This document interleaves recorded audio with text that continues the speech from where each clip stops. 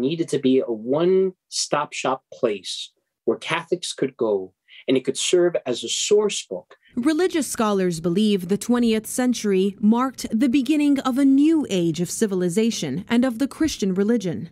Ideologies like communism, atheism, and humanism influenced societies shaken by 2 world wars.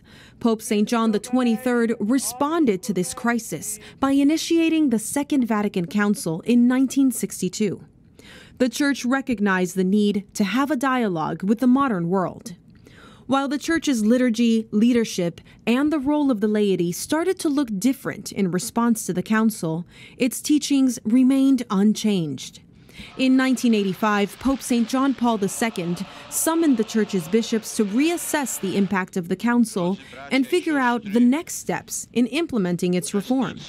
Jem Sullivan, a professor at the Catholic University of America, says the bishops asked for a new universal catechism to be written. The Synod of Bishops was looking around at the rapid globalization of culture, and they recognized the need for a summary of the Catholic faith that could be used universally, globally, as a reliable point of reference and a sure norm for teaching.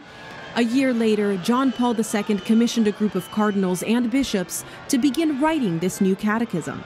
After 6 years of drafts, rewrites, and tens of thousands of changes suggested by bishops all over the world, the Church had a final draft of the new Universal Catechism.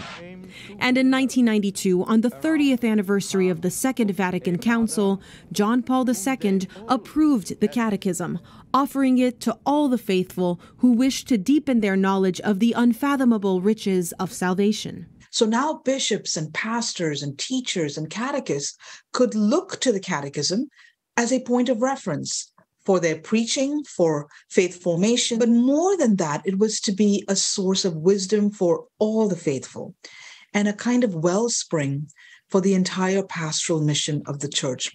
Some Catholics worried that the new catechism wouldn't be an effective tool in disseminating the faith. By the faithful, there was a bit of a question as far as how well the catechism could speak or respond to the cultural situation of their time, of their reality. But Carlos Taja of the USCCB says once it released, the book became a bestseller and sold millions of copies. It immediately became one of the most useful tools for catechesis. And I think now it's received much, much better. And now, all Catholics can engage with the Catechism in numerous ways. There are websites, videos, and podcasts that help Catholics utilize the Catechism as a guide to their Christian life. Rather than just approaching the Catechism as a summary of the Catholic faith, which it is, or a handy reference book, which it is, we might look to the Catechism as a spiritual companion.